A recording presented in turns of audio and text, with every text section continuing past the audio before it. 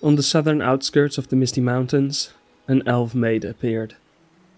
Nimrodel was her name. She had travelled many leagues with her husband Amroth in search of the haven of Adhelond, founded by her kin after the First Age had ended. Lost and unsettled, she came upon a river flowing from the mountains.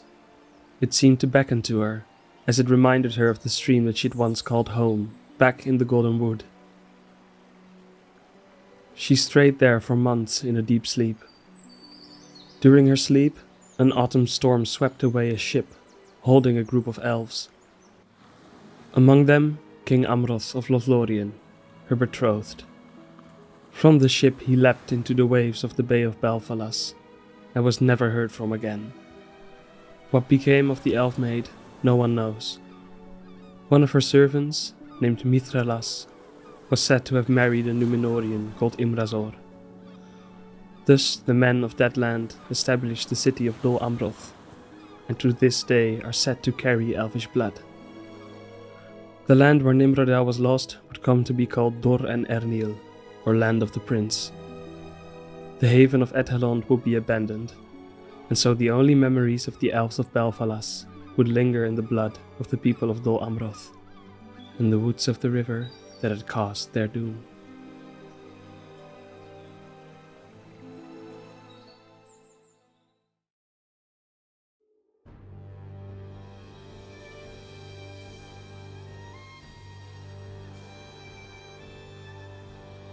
The company had had little sleep during the night, wary of the invisible but unsettling presence of the undead army surrounding them.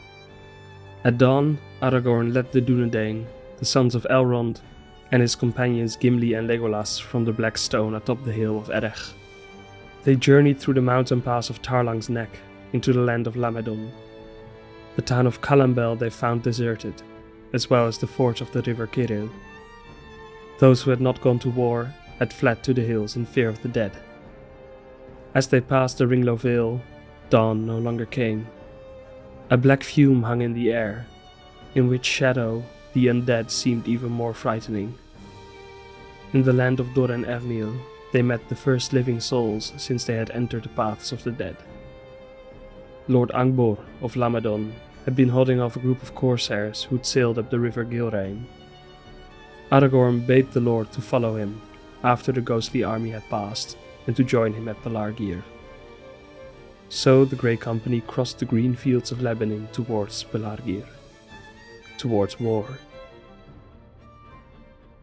The Lord of the Rings Online, or LOTRO, is an MMORPG released in 2007, and remains, in my humble opinion, one of the best adaptations of Tolkien's world. In this video I will try to show you the hidden, or not so hidden details that make the world of LOTRO so immersive and lively.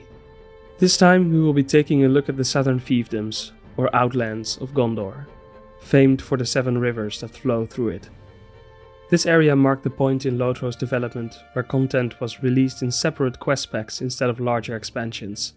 In-game, it consists of the Western Gondor, Central Gondor, and Eastern Gondor. The amount of time spent in the southern fiefdoms spans no more than 10 pages in the books, and a lot of things happen off-screen, so to speak. For this reason, it must have been a difficult region to adapt into the game. Let's have a look at how the developers did.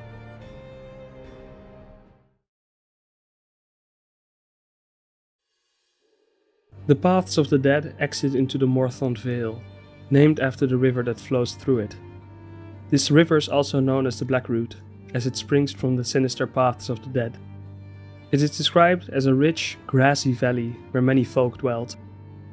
The game accurately represents this description, and we immediately see it looks very different from the version of the Vale that was shown in the session instance I showcased in the previous video on the Paths of the Dead. This change is actually highlighted by the steward of the Vale, Malthalam. He was appointed by Lord Dor-en-Ernil of the Blackroot Vale, who left with his sons Duilin and Deruvin to aid Lord Denethor in Minas Tirith, as described in the books. Malthalam explains a forest once stretched to all corners of the Vale, when Isildur brought the Stone of Erech from Númenor. This is exactly how the Vale looks in the session instance, and it shows the large amount of time that has passed since the arrival of the Númenóreans, and how they spread through the lands. When you arrive, the Vale is in an uproar. Crazed animals run wild, and some of the dead that have refused Aragorn's call haunt the inhabitants. The people of the Vale do not trust the mysterious stranger who caused the ghosts to be more present, and ask you to clear them out of the local mine. In the mine, you find a couple called Ruskat and Holkas, who have refused to follow Aragorn. However, their refusal was not out of allegiance towards Sauron, as they point out his messengers only tell lies. They refused because they did not want to fight, and are planning to flee from the conflict, living their eternal cursed lives in each other's arms. While these refusing ghosts are not mentioned in the books and are an addition from the developers, it is interesting how the ghosts are portrayed as a group with differing opinions and personalities.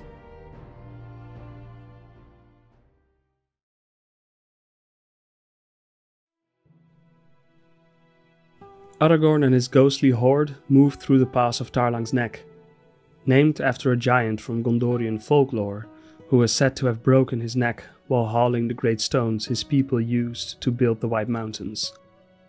His body was said to be used in the construction of the rest of the mountains, with his head and his load of rocks forming Tarlang's peaks, and thus the pass being called his neck.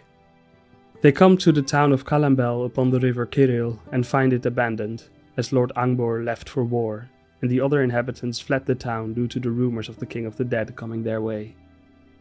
In-game, the inhabitants have returned when you visit, though a nearby village has been taken over by corsairs, filling Calambel with refugees. This town contains a captain called Jayax, a character that really merits its own video someday, but you convince him to leave the town after defeating many of his men. He later asks you to aid him as a rival captain has murdered his crew, thus befriending your former foe. There are many more Corsair camps to be found in Lamedon, showing the major threat they represent to the country of Gondor. Here we also get the first glimpse of the southern beacons of Gondor, which are used to relay messages from Minas Tirith to Dol Amroth.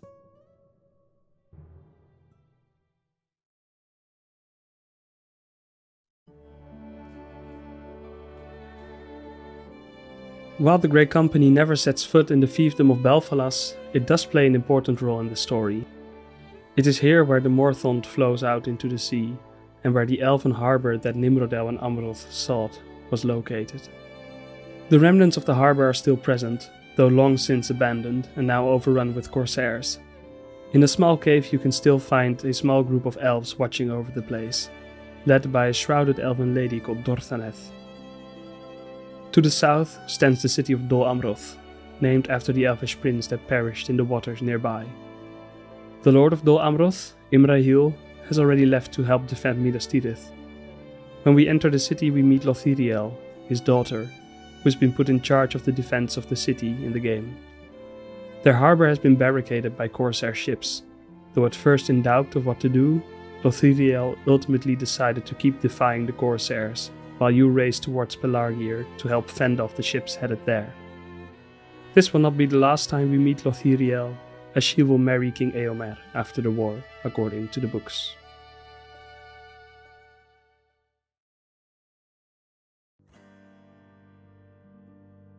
When we enter the Ringló Vale, the sky is darkened by the black fumes spewing from Mordor.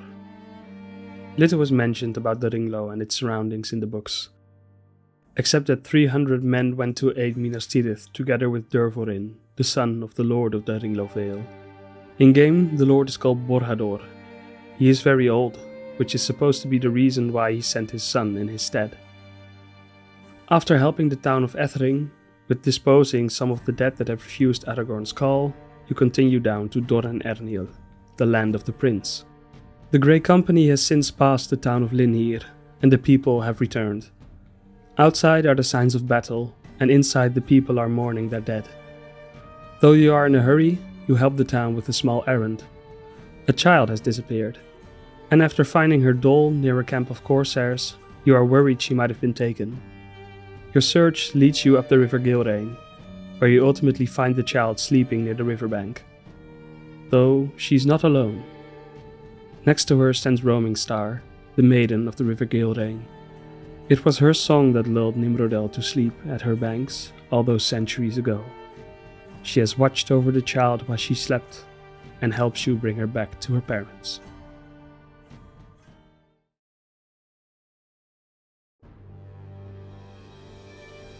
After this short detour, you head towards Lebennin. Before you leave Linhir, you speak with an old man who has been dancing around town ever since the shadowy host has passed by.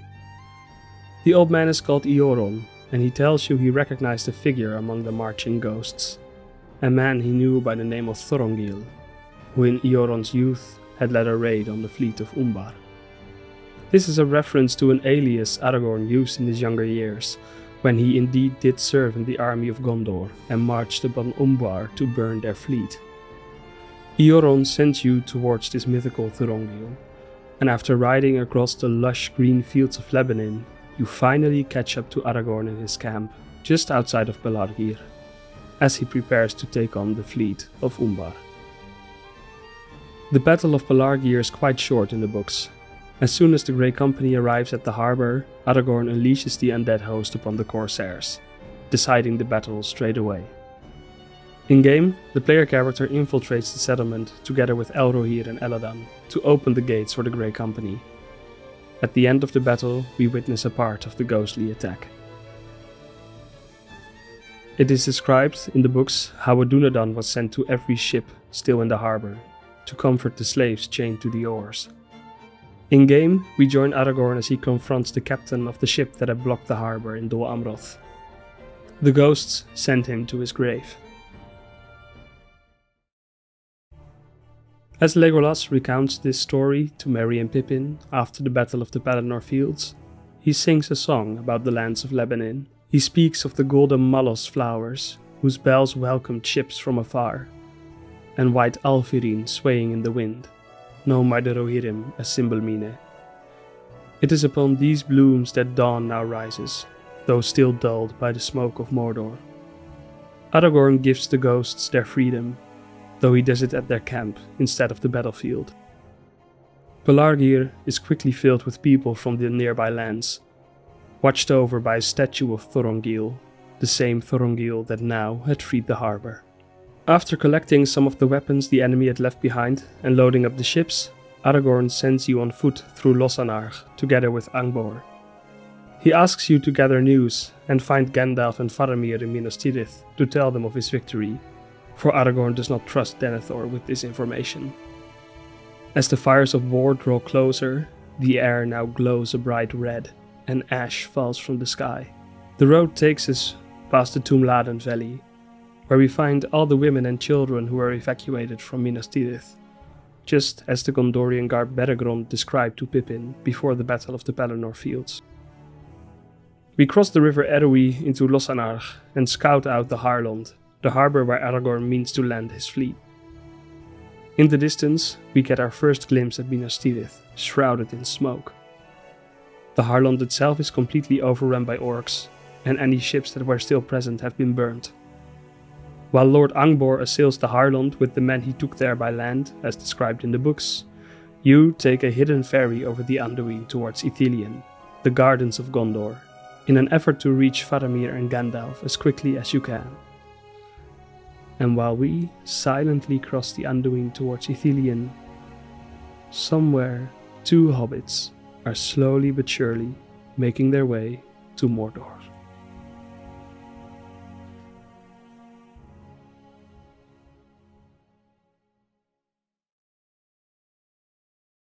Thanks for watching this video.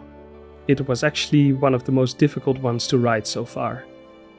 At this point in the story, during the first few chapters of The Return of the King, everything is hurtling towards the grand battle of the Pelennor Fields. To make matters worse, all Gondor-related content between Helm's Deep and the Mordor expansions was released in smaller quest packs instead of big ones. This essentially means that most of Gondor is separated into lots of smaller areas, throughout which the player character continuously interacts with different parts of the canon storyline. As the final nail in the coffin of structure, some storylines introduced in these areas are not resolved until the entire area of the Southern Fiefdoms gets reimagined in the 4th Age, during the King's Gondor mini-expansion. This video may have therefore been a bit messier than usual, but I still hope you enjoyed it. See you next time.